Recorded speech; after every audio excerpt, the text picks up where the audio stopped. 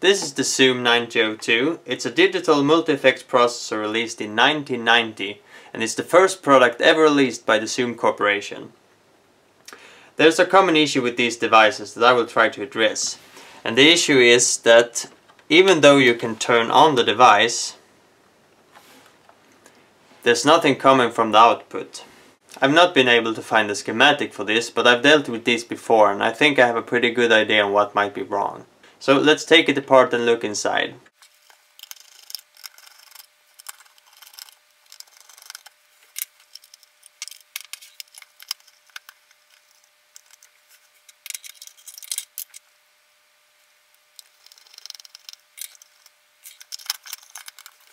So I will connect an amplifier to the output of the device.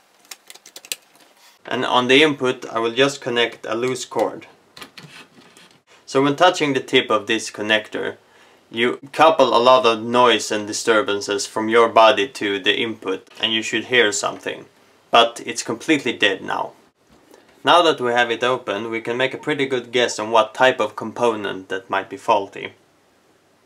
I believe it's one of the electrolytic capacitors. Let's take a closer look. These are the modern type electrolytic capacitors. These are not made to last. They are optimized for size and for price, not for quality. So I believe that some of these, or even many of these, have started to deteriorate already. And I believe that there's one specific one that is causing the device to fail. So I believe that it's this capacitor. It's the charge capacitor for the charge pump. This is the datasheet for the ICL7660. This is the charge pump that's sitting on the opposite side of the PCB from the faulty capacitor. This datasheet does a pretty good job of explaining what a charge pump does, and there's one sheet in particular that I think is very useful. So we'll take a closer look at this picture to understand how a charge pump works.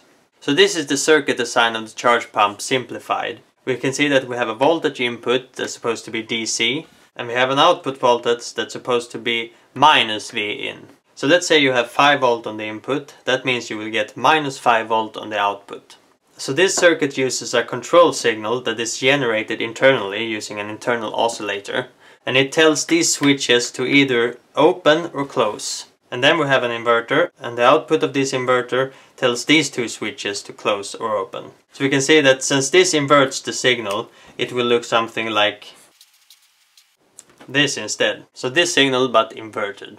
So let's look at what happens when the control signal is high and when it's low. So let's start with high. If the control signal is high here, let's say that means that these switches will be closed and these two switches will be open. Current will flow from V in into the capacitor and to ground. And current will flow here until this capacitor is charged. And then at the negative poles, these two will be open and these two will be closed. And in that part of the cycle, this capacitor will transfer its charge to this one. To summarize, in the first part of the cycle, C1 will be charged and it will have a positive voltage above ground. In the second part of the cycle, the reference ground will switch from the negative pin of the capacitor to the positive pin of the capacitor, which means that the capacitor will now have minus on its negative pin in reference to ground. And that is the voltage that we want to extract. So I've drawn an equivalent circuit of the two cases. So on the positive flank we have this circuit. Current will be flowing into the capacitor this way on this part of the cycle, charging this capacitor. And on the negative part of the cycle, the equivalent circuit will look like this instead. This is the same capacitor as this one. So this one is charged and it wants to transfer the charge to C2. So what happens is that this capacitor will discharge to ground and the current will flow through it and it will pull the current from this node, which will then pull current from this capacitor, thereby transferring charges from this capacitor to this one. So when this procedure is stabilized, these two capacitors will have the same charge. And then the cycle is repeated. C1 is charged once again, and then on the negative flank we now have this capacitor that is fully charged, and this capacitor is charged only halfway. So this time it will transfer not as much charge as last time, but there will still flow some current here since this capacitor has higher charge than this one. And in the next cycle it will transfer even less charge. And this continues until C2 is fully charged. Now, of course, if you use this for anything, that means that you will draw some current from C2 as well to the output load.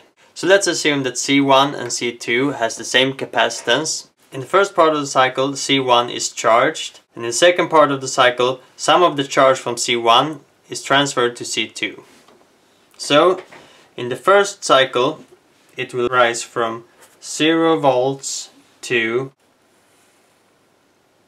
negative half the input voltage. Because if the capacitance is equal for C1 and C2, in the first cycle, when the transfer has occurred, they will have equal amount of charge and will therefore be at the same voltage. In the second cycle, C1 is charged once again and nothing happens to C2. And then in the second part of the second cycle, C1 will transfer its charge to C2 once again. This time, when balance has occurred between the charges of C1 and C2, it will raise to...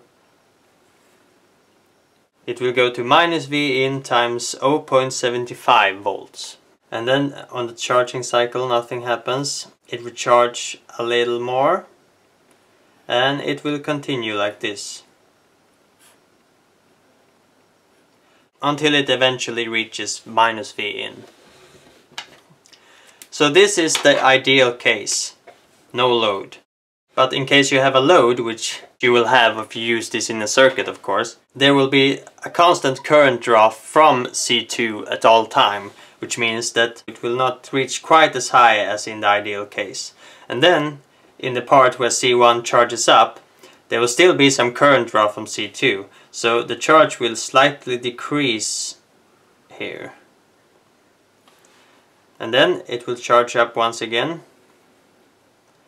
Then it will decrease a bit during the charging of C1. And then it will increase again. And it will continue like this.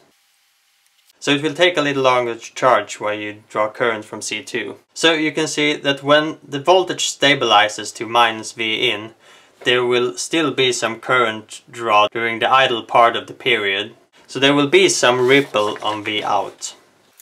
And the ripple depends on how big C2 is, and it depends on how much current you draw from the circuit. So charge pumps are often good fits for low current application, because then you won't have that much ripple.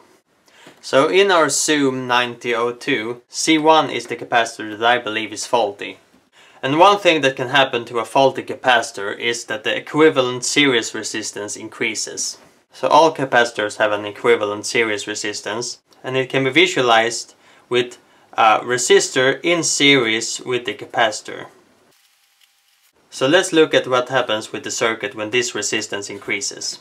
On the first part of the cycle, where C1 is supposed to be charging, a large current will flow into C1 to charge it during a very short period of time. But if the equivalent series resistance is too big, that means that this charging process will be much slower than usual. And that means that during this pretty short cycle, it may be that the capacitor will not have time to fully charge.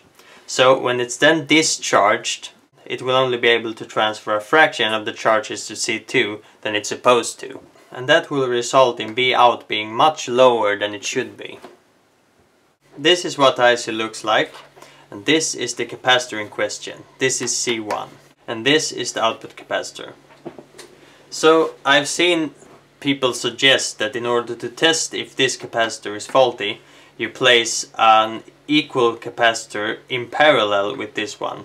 Now that is a method you should be very careful with, because if you do that in the wrong situation, it might damage the circuit. So you should study the schematic very carefully before doing something like that.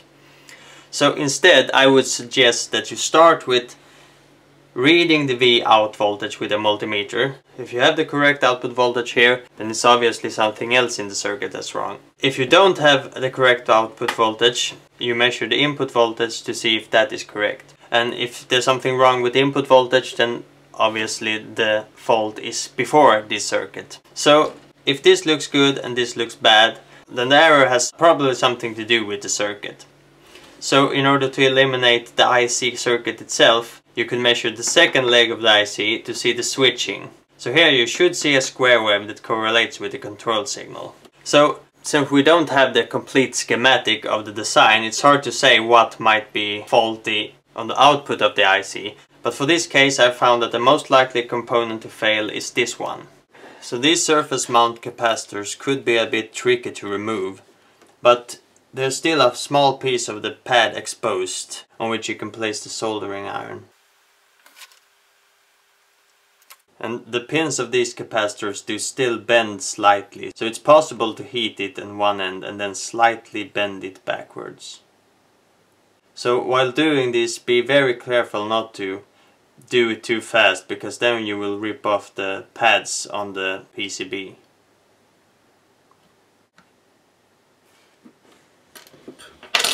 So luckily enough, there's two through-hole vias here that you can use to place a standard through-hole capacitor in case you don't have any surface mount capacitors laying around.